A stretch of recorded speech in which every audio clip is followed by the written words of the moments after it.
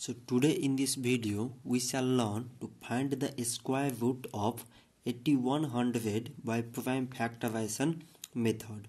So the square root of 8100.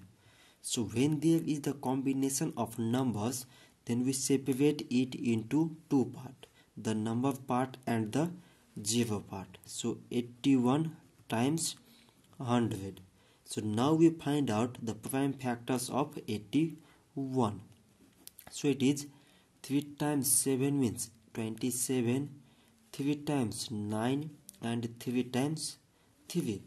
So from the prime factors of 81, we can write 3 times 3 like as 3 times 3, and the remaining part 100 means it is 10 times 10.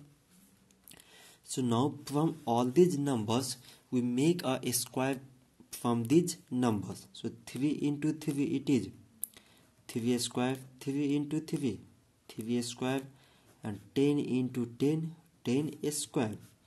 So as you look here, a square is present in all. So we take here a square as a common. So it becomes whole square. So a square and a square root cancel each other. So the remaining part is 3 into 3 into 10. So it is equal to 3 times 3 means 9, and 9 times 10 means it is 90. So the square root of 8100 is equal to 90. So this much for today, and if you have any question related to math and science, then just comment your question in a comment below and we shall provide a video solution of your question. So thank you.